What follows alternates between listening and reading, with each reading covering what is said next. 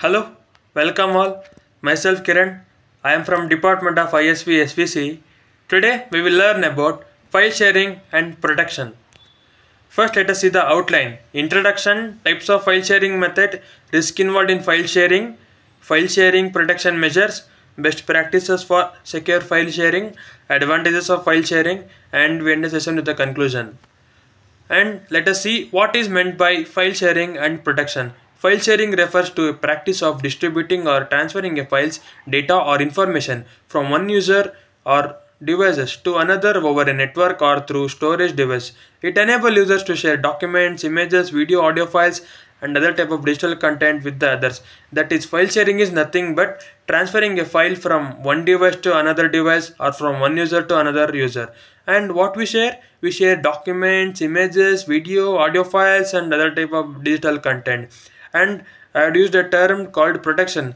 Protection is used because it is very much essential to protect our files when we share, and we will study about this protection, what are the steps that are implemented to protect our file when we share, and we will study about this in further slides. And let us see some overview. And this says, the first point says malware and viruses, data breaches, legal consequences and identity theft. These are nothing but the challenges or the risk that is involved when we share the file. And protecting file during sharing is essential to ensure confidentiality, integrity and availability. And there are some of the practices that are implemented or incorporated in order to protect our file from unauthorized access. These are encryption, password protection, secure file transfer protocols, and regularly updating antivirus and anti-malware software. And there are some of the methods where we can share the file. That these are email attachments, cloud storage services, peer-to-peer network, or local network sharing. And there are several different operations that can be controlled. These are reading from a file, writing on a file, executing a file by loading into the main memory, and writing a new information at the end of the file, and deleting a file and releasing the space. And let us see the types of file sharing method. First one is local file sharing. Local file sharing refers to sharing a file within a local area network or between a devices connected to the same network. It involves directly transferring a files between a computer or devices using methods like USB drives, external hard drives or Bluetooth. Second is network based file sharing. Network based file sharing involves sharing files over a network, typically through a file server or file sharing protocol. Common network based file sharing protocol include SMB, that is server message block, and NFS, network file system. And this method allows multiple users to access and collaborate on shared files stored in a central server. And the third one is cloud based file sharing, and we are very familiar with the Google Drive, where the files are uploaded, shared and downloaded, etc. Cloud based file sharing allows users to store and share the files over internet using cloud storage services. Examples are OneDrive, Box, Microsoft and Dropbox. And there are some of the risks involved in file sharing. And first one is malware and viruses. What is meant by malware? Malware is nothing but a software that is typically designed to collapse or compromise the security of a system. And it is one of the most significant risk of file sharing in the spread of one of the most significant risk of the file sharing is the spread of malware and viruses. And it is what is its source? The source is when we download a file from untrusted sources, or when we download a file from network that is peer-to-peer network, and from there the viruses or malware can infect our system. And what are the consequences when the malware and viruses infect our system are what a person faces when the malware and viruses infect the system are when it infect the system, uh, it can damage the user's device, and it can steal personal information or even use their devices for illegal activities without their knowledge. And second one is legal consequences. File sharing copyrighted material without the permission can lead to legal consequences. Sharing copyrighted music or movies or software can result in copyright infringement, lawsuits, and hefty threats. That is, if a user shares a copyrighted material, it is one of the risk because he does not owns the copyrights. The original publisher will be owning, he will be owning the copyrights. So he is not supposed to share those things. And when we share that copyrighted material, and it is also one of the risk because it is subjected to copyright infringement. And identity theft. File sharing can also expose users to identity theft. Personal information such as login credentials or social security numbers can be inadvertently shared through a file sharing if the security measures are not implemented properly. That is, identity of a user is revealed if he doesn't follow the proper measures while sharing the file, and this can be used by cyber criminals, and this information is used by cyber criminals to commit identity theft, which can serve severe consequence for victim.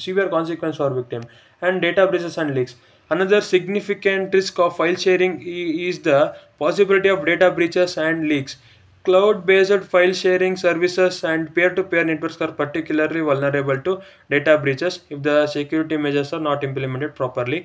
And data breaches can result in loss of sensitive information such as personal data or intellectual property, which can have severe consequences for both individuals and organizations.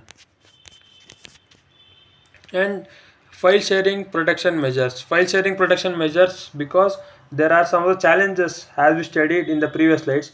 In order to protect our file, we use these methods. And first one is encryption is nothing but the process of converting data into the coded language. That is, the normal text is converted into the cipher text is nothing but encrypted data. That is, encrypted data is nothing but data which is not in its original form.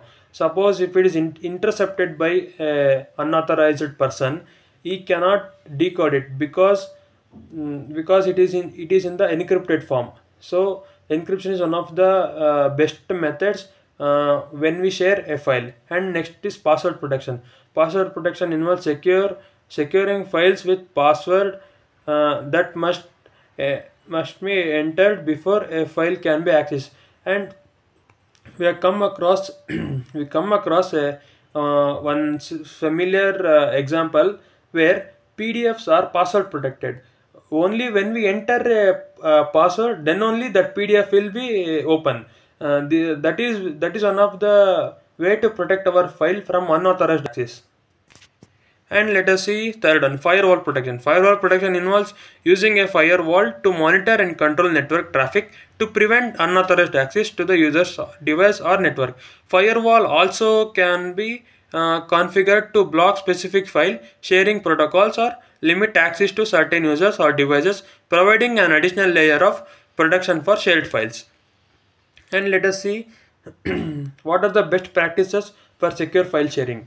Use of trusted sources for file sharing. When you use trusted sources, the risk of malware and viruses are eliminated. That is, to reduce the risk of downloading malware and viruses, it is essential to use trusted sources for file sharing. And second one is limit access to files. To minimize the risk of data breaches or leaks, users should limit access to files only to authorized individuals or groups. This can be done using password protection, encryption, and other access control measures.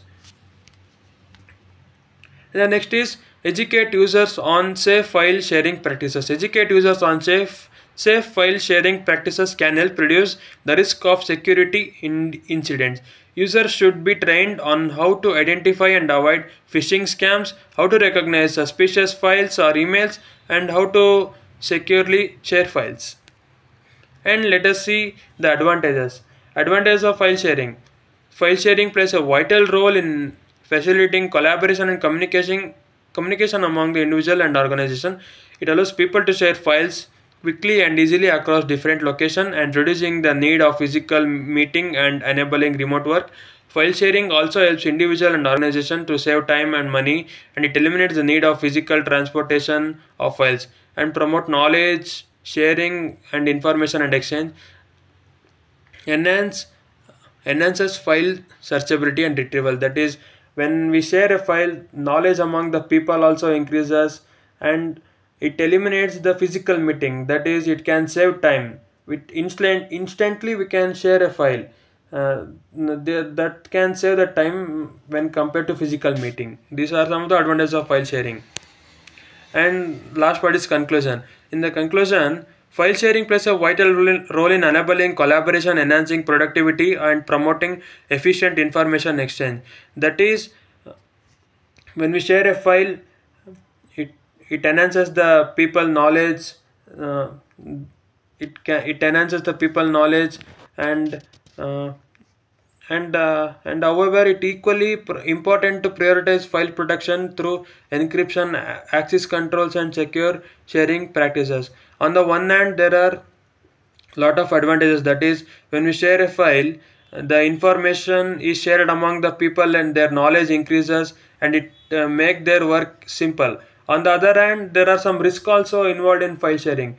That is, malware practices. There are some legal consequences such as copyright infringements and identity theft, all those things. And in order to overcome this, we use encryption, access control, and secure sharing practices to safeguard sensitive data and maintain privacy.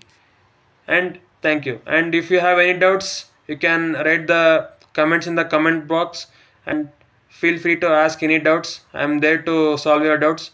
I hope you enjoy the session. Thank you.